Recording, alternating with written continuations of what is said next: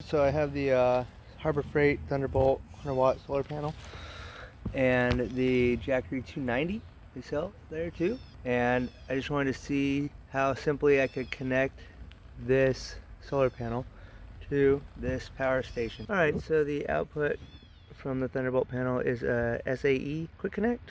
So I wanted to, as simply as possible, plug this in, but obviously I'm going to need some adapter there. And the adapter you'll need is an 8mm barrel connector. And you can get these on Amazon. Unfortunately, they're not selling them at Harbor Freight yet. Connect these two. Now the solar panel is being connected to the quick connect, which is then going to this 8mm. Let's see if the input. Oh, there you go, 61 watts on the input.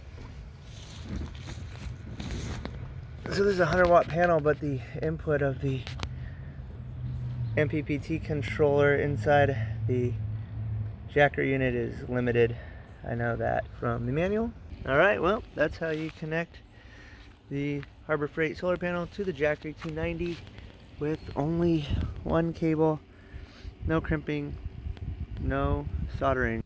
Well, all I have to say is very simple to connect. No funky adapters, just a couple feet of cable and you're good to go. So you'll want a SAE quick connect to 8mm barrel.